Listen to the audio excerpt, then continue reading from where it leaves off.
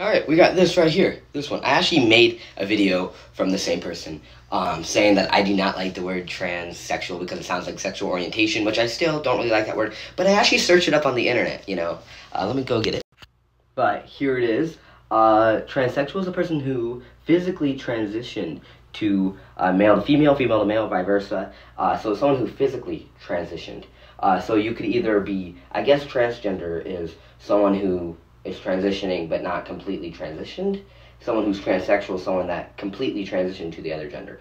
What would I would be right in the middle, right? Because I'm not completely transitioned yet. You know, I have not had a hysterectomy or bottom surgery, but I have had top surgery, and I have 3 years on testosterone. You can see the beard right here. So, I'm right in the middle. But I still don't like the word transsexual, because it just sounds weird. It sounds like sexual orientation, you know?